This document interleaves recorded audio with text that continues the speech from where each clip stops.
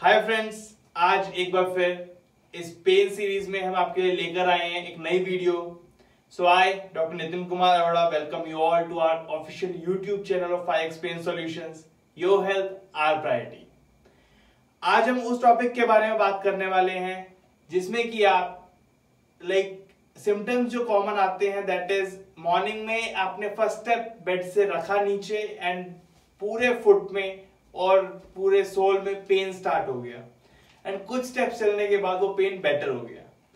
तो फ्रेंड्स, उस इशू को मेडिकल टर्मिनोलॉजी में हम प्लांटर फेशियाइटिस बोलते हैं। प्लांटर फेशियाइटिस को इन जनरल एडी का या तलवे का दर्द भी बोला जाता है। इस इशू का नाम प्लांटर फेशियाइटिस या प्लांटर फेशियोसिस इसलिए रखा गया क्योंकि ये प्लांटर फेशिया का इन्वॉल्वमेंट होता है।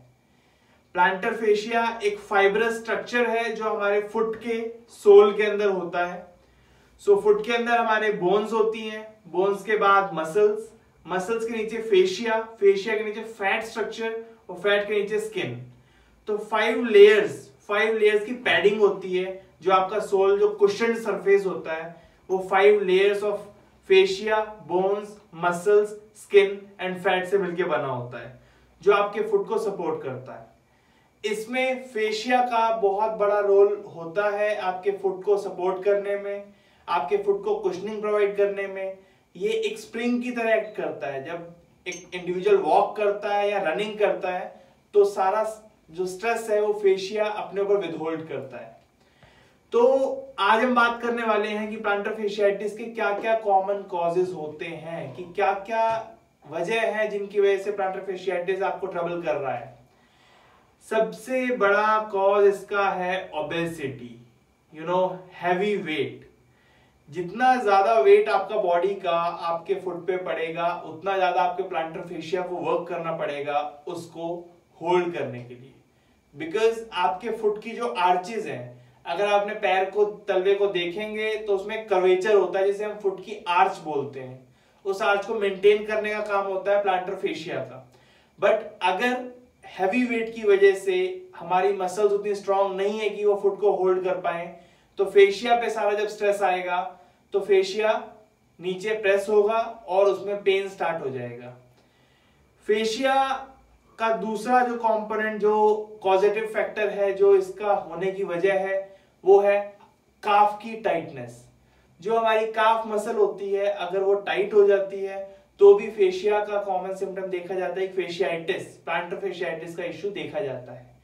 तीसरा इश्यू जो आता है वो है टाइट या इनएप्रोप्रिएट फुटवेयर। जो शूज, जो स्लीपर्स आप पहन रहे हैं, अगर उसमें कुशनिंग प्रॉपर नहीं है, आपकी हील को प्रॉपर सपोर्ट नहीं कर पा रहा वो, तो कुछ टाइम बाद प्लांटर फेशियाइटिस का इश्यू आपको ट्रबल कर सकता है या शायद पहले भी किया हो। उसके बाद बात करते हैं कि एक कॉमन कंडीशन होती है जिसे हम बोलते हैं कैल्केनियल स्पर। उसमें क्या होता है, जिसे हिंदी में बोलते हैं एडी की हड्डी का बढ़ जाना। तो जब वो हड्डी बढ़ जाती है किसी वजह से, कैल्शियम का डिपोजिशन हो जाता है वहां पे, तो प्लांटर फेशिया को बार बार रिपीटेड टच करती है। तो वहां पे भी ये देखा गया है कि प्लांटर फेशिया से मिलते जुलते सिम्टम्स आते हैं, हालांकि वो दोनों अलग अलग चीजें हैं। फिर अगर हम बात करते हैं कि आपको क्या क्या सिम्टम्स आएंगे प्लांटर फेशियाइटिस में, तो सबसे पहला और कॉमन सिम्टम है मॉर्निंग में उठते ही पहला स्टेप आपने नीचे रखा और morning pen. So early morning first step जैसे आपने रखा, आपको पेन स्टार्ट हुआ। ये कॉमन क्लासिकल कंप्लेंट है प्लांटर फेशियाइटिस की। फिर कुछ स्टेप्स चलने के बाद, इनफैक्ट वॉकिंग के बाद, you will feel much better. तो यू विल फील कि एक्टिविटी के साथ वो पेन कम होता गया और आपको बेटर फील हो रहा है। And at the same time जैसे जैसे दिन प्रोग्रेस करता है, इवनिंग में अगेन यू फील लाइक कि बहुत ज्यादा काम करने के बाद जब एक्टिविटी बहुत ज्यादा हो गई तो वापस से वो पेन स्टार्ट हो गया, वापस से रेकरेंस हो गया उस पेन का इवनिंग में वापस से। अलॉन्ग विद दैट, अगर एक्सेसिव वेट बेयरिंग हो रही है, एक्सेसिव रनिंग हो रही है, अगर हम बात करते हैं सेडेंटरी इंडिविजुअल की, तो ओवरवेट होने की वजह से और एक्सेसिव वेट बेयरिंग होने की वजह से ये इश्यू आ सकता है। अगर हम बात करते हैं एथलेटिक इंडिविजुअल की, उनमें भी प्लांटर फेशियाइटिस या फेशियोसिस होता है, जो कि देखा गया है कि जब उनका रनिंग जो लोग मैराथन रन करते हैं, हाफ मैराथन रन करते हैं, 5000 मीटर्स रन करते हैं, उनमें बहुत कॉमनली ये कंप्लेंट देखी जाती है। तो आज हम बात करने वाले हैं कुछ ऐसे टिप्स एंड ट्रिक्स की जिनको आप फॉलो करके इससे रेक्टिफाई कर सकते हो, इसको रिजॉल्व अपने घर पे कर सकते हैं। तो सबसे पहली एक्सरसाइज जो आपने फॉलो करनी है उसमें आपने देखिए, सबसे पहले आपने अपनी काफ मसल को स्ट्रेच करना है। काफ आपकी जो मसल है वो अगर टाइट होती है तो मैंने आपको जैसे बताया कि प्लांटर फेशिया पे बहुत ज्यादा स्ट्रेस आता है, तो अगर आप उसको स्ट्रेच करके लेंथन अप कर देते हैं तो जो स्ट्रेस है वो रिलीव हो जाएगा। तो अल्टीमेटली प्लांटर फेशिया आपको जो कंप्लेंट्स दे रहा है वो नहीं देगा, वो पेन आपका खत्म हो जाएगा परमानेंटली। तो काफ स्ट्रेच करने के लिए आपको अपने टोज को अपनी तरफ इस टॉवल से पुल करना है एंड पुल करके एटलीस्ट 10 to 15 सेकंड्स तक होल्ड करके रखेंगे एंड फिर वापस से रिलैक्स एंड इसको 5 बार रिपीट करेंगे। तो अपने पंजों को अपनी तरफ खींच के 5 बार उसको रिपीट करना है एंड दिन में कम से कम 2 बार आप इसको करेंगे। दूसरी एक्सरसाइज जो हम करेंगे उसमें आपने अपने टोज को यानी कि अपने पंजे को अपनी तरफ खींचना है। जो ग्रेट टो, जो सबसे बड़ा अंगूठा होता है, उसको पकड़कर अपनी तरफ खींचेंगे जिससे कि प्लांटर फेशिया पूरा स्ट्रेच होगा। जो उसमें टाइटनेस आई है, जो उसमें बैंड्स बने हैं, वो रिलीज हो जाएंगे एंड आपका पेन रिजॉल्व हो जाएगा।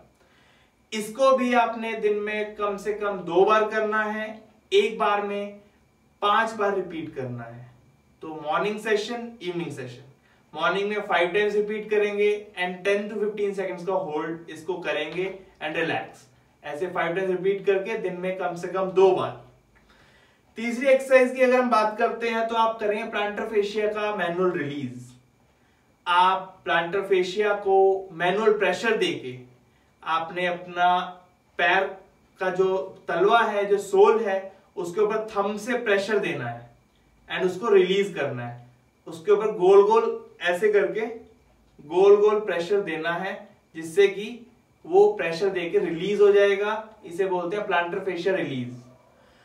फिर हम बात करते हैं फोर्थ एक्सरसाइज की जिसमें कि आप एक बॉल का यूज करेंगे और बॉल को अपनी पैर के नीचे रख के, प्लांटर फेशिया के नीचे रख के, उसके ऊपर वेट डालते हुए उसे आगे पीछे जब मूव करेंगे तो प्लांटर फेशिया पे जो उसका प्रेशर आएगा उसकी वजह से वो रिलीज हो जाएगा और जो उसमें जो फाइबर्स की लेइंग डाउन है, जो फाइबर्स उसके अंदर है, उसका स्ट्रक्चर बिल्कुल एप्रोप्रिएट हो जाएगा और जो इश्यूज वो आपको ट्रबल कर रहे हैं वो होने बंद हो जाएंगे।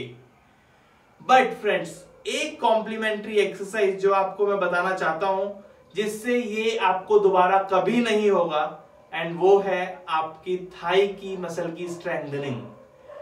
आपको अपने थाई और लोअर लेग की मसल को स्ट्रेंथन अप करना है, उसकी स्ट्रेंथ इंक्रीज करनी है ताकि जो लोड आपके प्लांटर फेशिया पे आ रहा है वो लोड आना बंद हो जाए। एट द सेम टाइम अगर आपको फ्लैट फीट का इश्यू है तो उसके लिए भी हम एक नई वीडियो रिलीज करने वाले हैं जल्दी ही, जिसमें कि हम आपको बताएंगे फ्लैट फीट को कैसे कवर करें, क्योंकि उसका भी डायरेक्ट रिलेशन है आपके प्लांटर fasciitis से। तो ये सब चीजें आप फॉलो करेंगे and at the same time वो फ्लैट फीट वाले वीडियो में आपको और चीजें बताई जाएंगी जिनको फॉलो करके आप इस इश्यू से परमानेंटली ट्रबल फ्री हो सकते हो। बट एक चीज जो आपको हमेशा इन सब एक्सरसाइज के साथ फॉलो करनी है वो है आइस पैक। आपको आइस पैक लगाना है अपने प्लांटर फेशिया पे, अपनी हील पे। वो कैसे लगाएंगे? आप इस पे आइस पैक रखेंगे और 7 मिनट्स के लिए उसे लगाकर छोड़ देंगे एंड उसके बाद दिन में 2 बार उसको रिपीट करेंगे। इस तरह आप अपने प्लांटर fasciitis के पेन से रिलीफ पा सकते हैं अपने घर पे ही। Still if you have any issue, अगर आपको इसके साथ कोई और प्रॉब्लम है जिसका आप सॉल्यूशन चाहते हैं या कोई वीडियो जो आप चाहते हैं कि हम आपके लिए नई वीडियो बनाएं, तो आप कमेंट सेक्शन में बता सकते हैं। Thank you so much, take care.